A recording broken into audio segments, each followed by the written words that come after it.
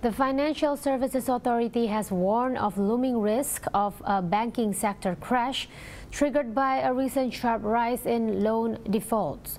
The OJK data shows the mining sector continues to register the most credit defaults. Low commodity prices along with sluggish exports continue to hamper the mining sector, while the trade sector continues to be the main growth engine for the credit market. Though the OJK assures that while risk of a crash remain high, it believes the banking sector has sufficient capital reserves to ride out the storm and protect itself long term.